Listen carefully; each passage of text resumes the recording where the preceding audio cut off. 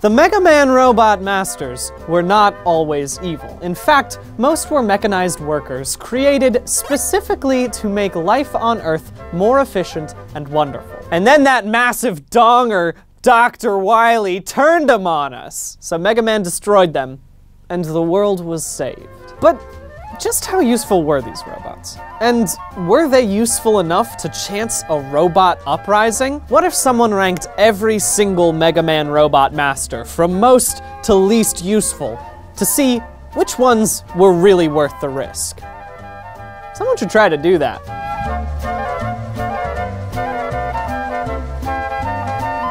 It's me, I'm the one who's gonna do that. Before I get started on the gradient of worth it to not worth it, I'm gonna talk about the protagonists, or the good guys, even though some of them aren't specifically good. A lot of these robots were built to be sentient for the sake of being sentient, and I do not feel at all qualified to discuss the philosophical implications of that.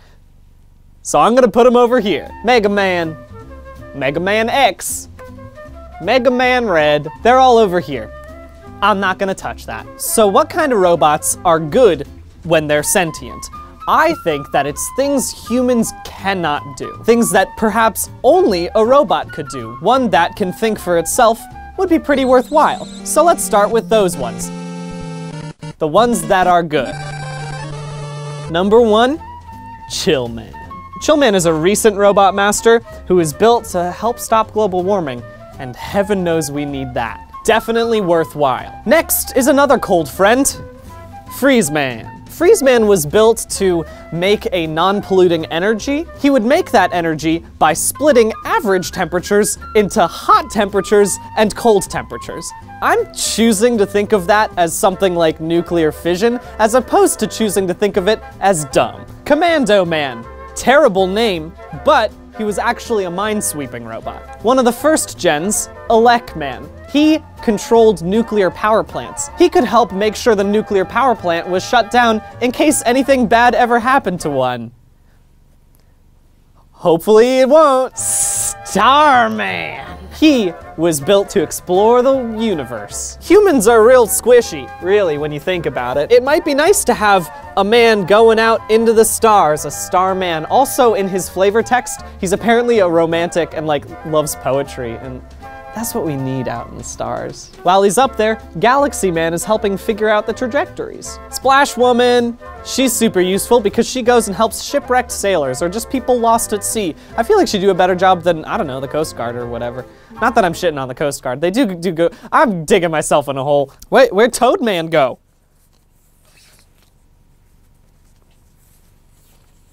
Where's my guy Toad Man? Toad Man. He irrigates crops during drought. Very useful. Why'd they make him a toad? Iceman. I swear, we have a lot of cold people up here at the front. He's built specifically to do human-like tasks in cold weather. So he's good. More cold friends. Blizzard Man. There to help monitor the weather in Arctic environments. Looks and names can be deceiving, and Junkman is super important. Junkman was built so he could find usable robot parts that have been left out. Think about how much electronic waste we make. It would be great if something could go dig through all of our trash and find the usable circuit boards. That's important. Hornet Man. We've done some shit to bees, y'all. He pollinates the flowers. Would be very useful if we continue to keep doing shit to bees. And finally, we've got Cloud Man and Tornado Man. They both are actually useful for controlling the weather when things are bad. I'm gonna put Cloud Man in front of Tornado Man because Tornado Man was built to stop tropical storms, which is not what a tornado is. He needs a different name. There we go. These ones I would say are worth the risk. We still have like 180 more to go. We got a bunch of construction robots next. We'll start with everyone's favorite, Guts Man. Imagine there's a line right here. Maybe I'll put it in After Effects. That might be too much work. I'm probably not gonna do that. Good ones. Now we're into Construction Zone. Guts Man comes first because he's a civil engineer. He's not only strong and can lift big rocks, but he can build bridges probably. We've got Aquaman and Pump Man. Both of them are used for water filtration. I'm gonna put Aquaman in front of Pump Man because Pump Man's flavor text explains that sometimes he'll volunteer to wash off graffiti and no one likes a narc. Bomb Man. bombs. Ground man, excavation. Block man, makes blocks. Concrete man, concrete. Needleman, needles. I guess it's drilling. Drill man, also drilling. Bit man from the DOS game. He is also a driller. You think that after the first two went bad, they would have stopped making drill robots, right? Oil man, DOS. He does oil things. Hard man. He doesn't actually have a flavor text explanation for what he is, other than that he's very heavy. So I am assuming he's for ground leveling, but maybe he's just big. Impact man, piling. Cut man, tree cutting. Torch man, DOS, welding. Fuse man, electrical equipment management. Oil man, keeping things oiled. Spark man, making sparks. I think he actually charges things. Fireman, he was made to incinerate trash. Bondman, he was supposed to be in the first game until they realized he was just glue. Stone man, I assume bricks, but actually they only say that he hangs out with Guts man, so maybe he's just moral support. Flame man, he generates thermal power, but also he's powered by thermal power, which seems recursive and also impossible. Jewel man, he not only mines the jewels, but he polishes them. Finally, in the construction, it's Slash Man. He was specifically made to cut down trees so that you could build secret bases. I don't know why they insisted on saying it was for secret bases. That seems like a waste of a robot. To be perfectly honest, I don't think we needed to make these ones sentient, because you know what, Hardman? I think steamrollers were doing just fine. Now we're getting into a category that I like to call, sure. They're not necessarily bad. I just think we could probably do without Windman, who apparently helps with the harvest with fans. Astro Man, who just works in a planetarium. Gravity Man, he can control gravity, which could be useful. Dive Man, he was built to catch fish with torpedoes. They made him look like a submarine, and they gave him torpedoes. Feel like they should have seen this coming. Solar Man. Now he investigates solar things, I guess. He also apparently developed an exercise routine. I don't know why they needed to put that in the flavor text, but it definitely put him in the sure category. Top Man. I'll give you a guess about what he does. Did you guess explore other planets? Because yeah, that's what he was designed for. Why the fuck is he a top? God, these are all so good. We're getting into the categories where I can't stop laughing. Serious. Snake Man. He was supposed to explore other planets that had crevasses, and he's a snake. Gyro Man, he was supposed to be a really good plane, but then Wily ran out of money, so they just stuck a propeller on his back. Plant Man, manages plants. Pharaoh Man, only supposed to explore ruins. Blast Man, he manages fireworks. Fireworks are dangerous, don't play with fireworks. But also maybe don't make a robot to play with them. I love Nitro Man. I'm gonna be honest, I do feel kind of bad putting him into the sure category because Nitro Man was built specifically to do motorcycle stunts in movies. The thing I really love about Nitro Man is that he's the president of a stunt robot club, which I think is just wonderful. He's still not useful. Here's where things get a little bit difficult for me. Burst Man was built to be a guard. I'm not sure about robot highly armed guards, but since he was specifically a guard, keep saying specifically, I figured like that's still defensive, and so I'll put him here. But it's a good segue. In the Mega Man games, not every robot was made by Dr. Wily or Dr. Light, and in fact, there were some robots that were made by other robots, or were made extraterrestrially, or were made specifically as a joke, like I can't find my keys, man. I'm gonna put them kind of as the split in the middle to say, hey, these are nebulous, but they're definitely not good. Now that we've got this hard line of good to bad, even though, to be honest, I think the line should be here, it's time for us to talk about the bad robots.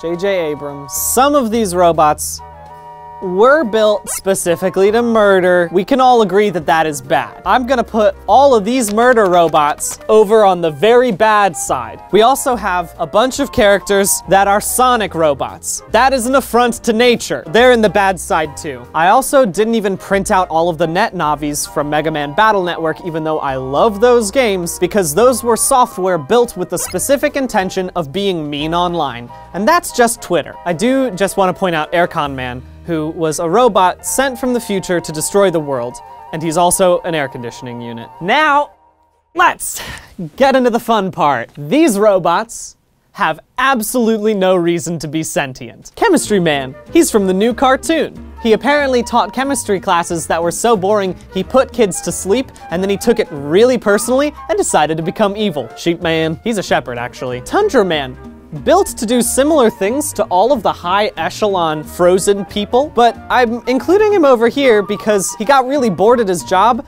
and then decided to become an ice skater. This is why you don't make sentient robots, I guess. Hypno Woman, she was a therapist who hypnotized people into bad things. DJ Jazzy J48950 is a boombox. You are a magnet. Plug Man charged electrical things, like a plug could do. Strike Man! Sounds cool, but he's just a baseball throwing machine.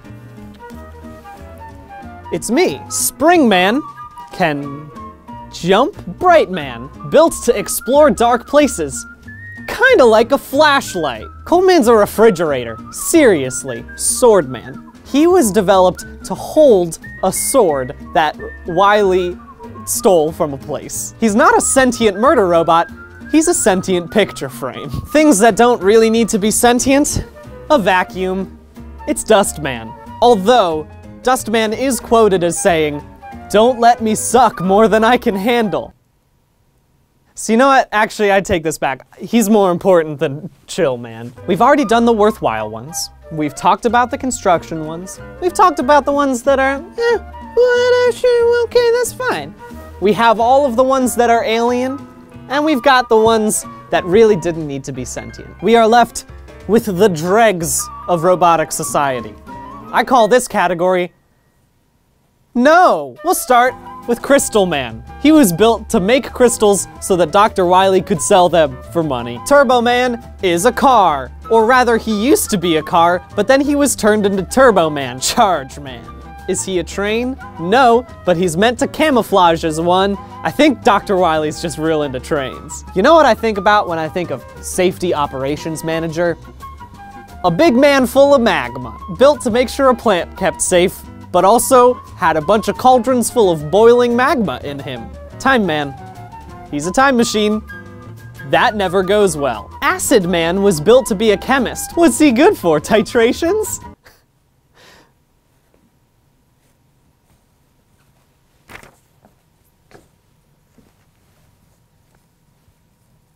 That's a chemistry joke. Centaur Man. He was a tour guide. Just hire a 16-year-old. Like, they need the job. Sharkman does not need to exist. Oh, we've been doing this for like 5 hours. God damn it. Magic Man was built to be a magician on like a traveling circus sort of show, and then he was not turned evil, he just decided to conscript in King's army because he wanted to show off. Here's the big rule of thumb. Magicians are always evil. Shade Man. He looks like a vampire, doesn't he?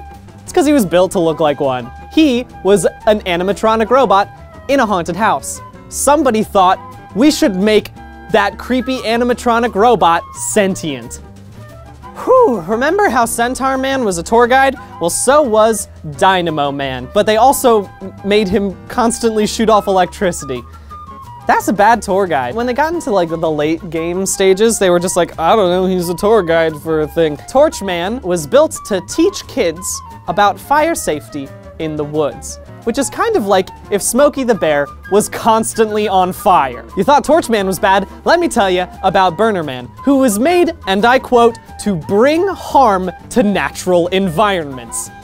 Technically not murder, definitely bad. Remember how I said that a lot of these guys were tour guides? Well, let me tell you about Blade Man. built to show off an old castle full of swords, and also was a sword. Tengu Man makes typhoons. Okay, we're at the final 3 here.